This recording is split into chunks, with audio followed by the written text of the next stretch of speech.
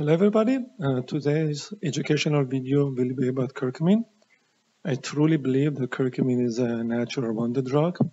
It has so many benefits, so I had to create two video clips about it. The part 1 will be about the commonly known benefits, and the part 2 will be about its anti-cancer properties.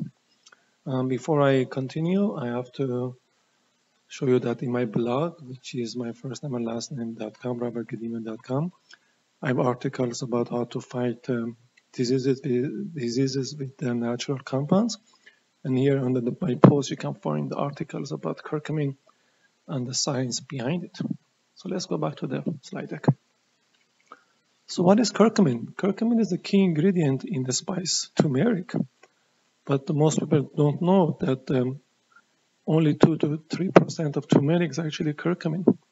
I have good friends with good intentions eat 1 or 2 teaspoons of turmeric per day, not knowing that they're only getting very small amount of curcumin.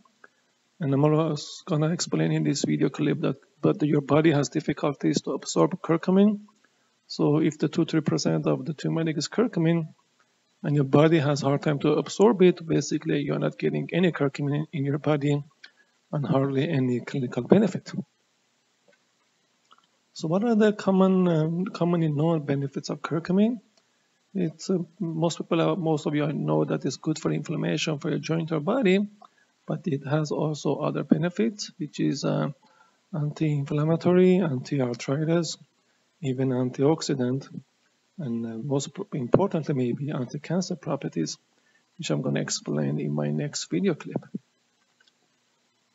But before I talk about the clinical benefits and how curcumin works, I have to bring up a very important fact, and is that, as I mentioned before, curcumin is hard to absorb. Unfortunately, our body has difficulties to absorb curcumin, so just eating curcumin will not help you and will not provide the amount of curcumin that you need to get the clinical benefits. And I've done my research, and there are 2 formulations on the market.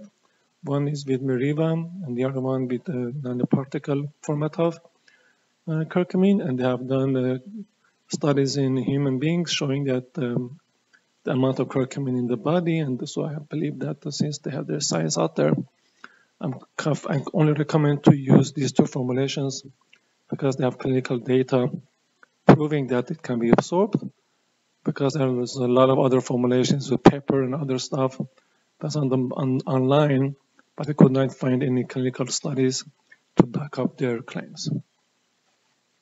So how does curcumin works? In order to explain that, I have to educate you a little bit about this arachidonic acid cascade, which is the very bad cycle in the body, is the evil in the body. It creates links to many diseases.